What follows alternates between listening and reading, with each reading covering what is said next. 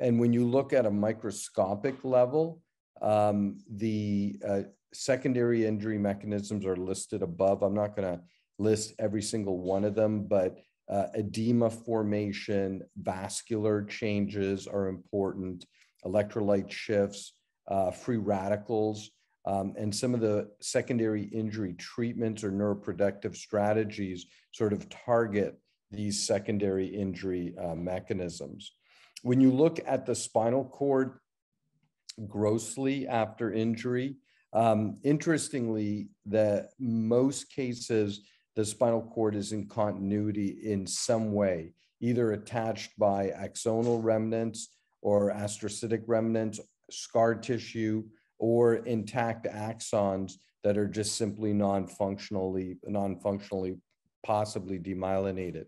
So even in someone who's so-called complete, may still have neurological elements bridging the area of injury. And so that's an important point in terms of trying to identify possible treatments. The most common pathology is that of an area of central cystic necrosis or cystic degeneration. And that's usually evolves from an area of central hemorrhage.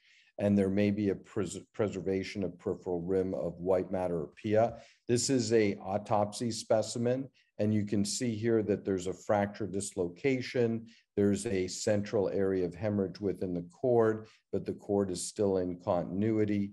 And this is sort of the most common thing that you see after spinal cord injury. You can also see cord maceration in more severe injuries, or cord laceration, for example, in a knife or a gunshot wound. And in some of the more minor injuries, like we'll be talking about the central cord injury, you'll just see some central softening with axonal disruption, but not necessarily anything more than that. And those are for some of the lighter injuries. If you look under the microscope, you'll see central hemorrhage, especially in the gray matter, necrosis, edema. You'll see axonal injury with retraction of the axonal ends. And if the axons are transected, you'll see organelle accumulation and swelling.